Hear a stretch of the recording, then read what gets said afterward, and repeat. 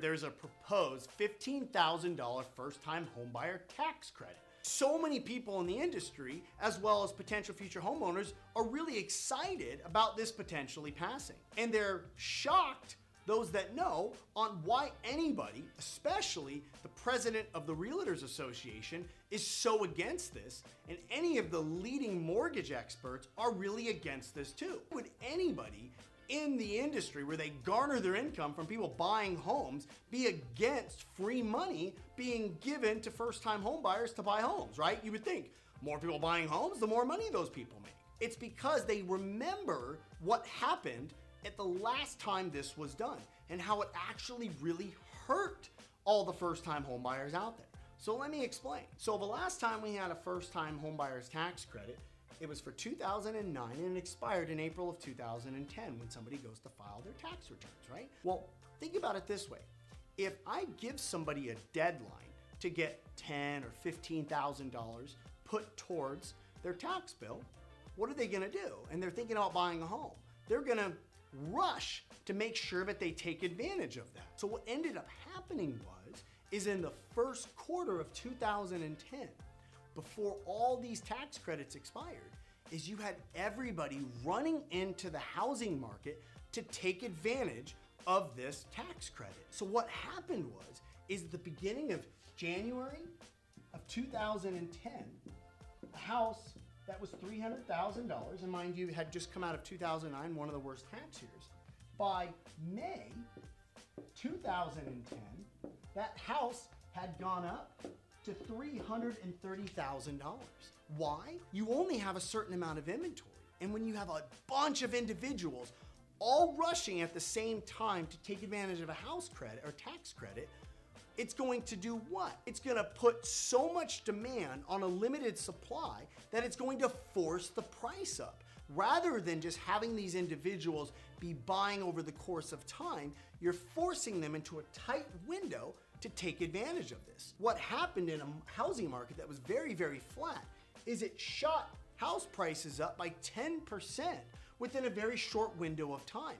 Then what happened? If you look at the charts, by December of 2010, that $300,000 median house price was back down to $303,000. So cool, I got a $10,000 tax credit. Well, shoot, using that tax credit, all of us at the same time forced house prices up 30 grand on this median house. So technically, I lost $20,000. You gave me 10 grand to go buy a house, but we all ran at the same time because it was in a short window to take advantage of it. It forced that house price up. Fast forward now to 2020 and 2021, we have the shortest inventory and supply of homes we've ever had. What are we gonna do? We already have the biggest demographic of home buying individuals between 26 and 34 the United States has ever seen just on population size. The millennial generation that is all reaching that home buying age right now, meaning we have more individuals ever in United States history that are the age of 26 to 34 than has ever existed at any time before. For the first time ever, they beat the baby boomer population. Now we have all of those individuals that have a very, very low unemployment rate because they have kept their jobs through the pandemic that we've gone through, because typically it's usually people in the upper end of the age spectrum at somebody's job that usually, unfortunately, those have seen higher unemployment numbers than the lower people that have been at that job for a shorter period of time. Why? Because they typically make a little bit less money than somebody that's been at the job for 20 years. Now we've taken all of those individuals and we've forced them into a shortage of housing, and all of those people running in, we've already seen about 7% appreciation year over year over year over year. Now we're gonna incentivize them on a tax credit to go in even more. Well, what is that gonna do? We only have a finite number of homes, and there's not more homes that are going to be coming onto the market over the last 12 months to meet the demand if you put a tax credit in there. A tax credit should be used to stimulate people buying homes. We already have tons of people buying homes. We have too few homes compared to the buyers that we already have.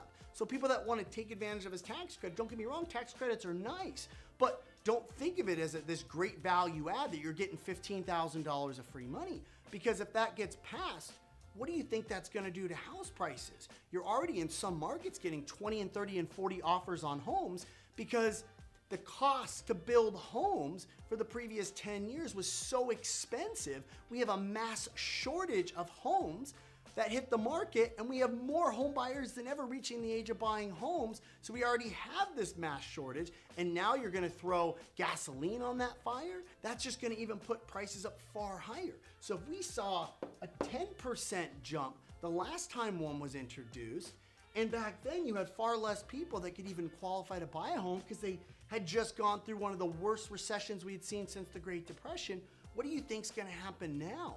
Do you really think that house prices are gonna stay the same and that $15,000 tax credit is just gonna be free money? No, house prices are gonna go up way more than 15% with those additional people jumping off the fence all at one time to buy houses. I think a tax credit is a great idea, but if you do a tax credit, make sure that tax credit is a much longer proposed period of time so people know that they have a little time to use it rather than the last one that was done. And the way it's currently being proposed right now is in the same thing. It's a 1-year tax credit that's being proposed. So be very, very, very careful when you see the headlines of first-time homebuyer tax credit and thinking this is great for the real estate market. Yes, it is great because people are gonna wanna get out there and buy homes, but it's not great for the buyer that's gonna end up paying a lot more money for that home than that tax credit is worth.